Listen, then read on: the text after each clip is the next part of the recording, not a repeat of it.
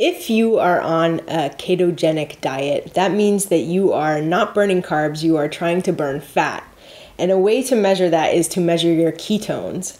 Now, this is a device called the ketometer, made by Mikey at goodlifelab.com, and it measures your ketones. This is everything it comes with. This is the meter itself. You have a battery, the cable to charge the battery, and the cable to connect the battery to the unit. So the first thing you're going to do is you're going to take your battery pack out of the container.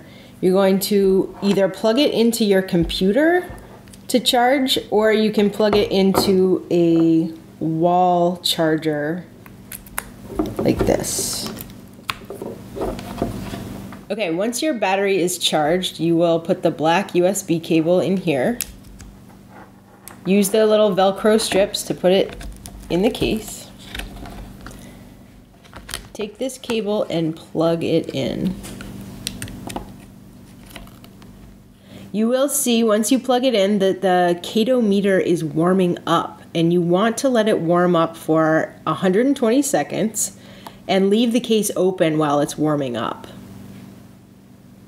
Okay, once it's done, you will have a base reading there, and you will shut the case.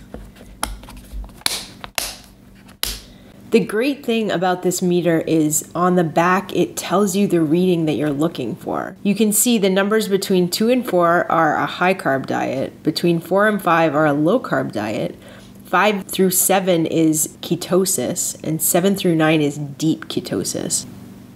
So what you want to do is you want to blow into the straw, and you want to do a long, shallow breath.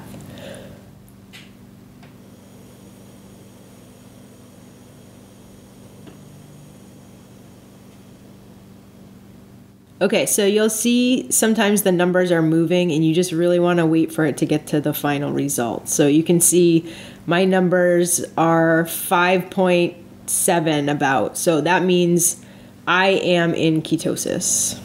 Because there's 2 of us using this meter, we want to clear the sensor for the next person to use it. So I'm going to keep this open for a few minutes just to clear it out. You can see the sensor number is going down quite rapidly. So that's just clearing out the air on the inside so that the next person can use it.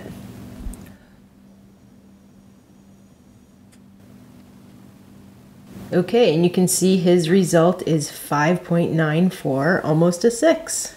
So I find that this battery stays charged for several days. It stayed charged for over a week for me, but don't forget to pull it out every once in a while and charge it up. Have fun!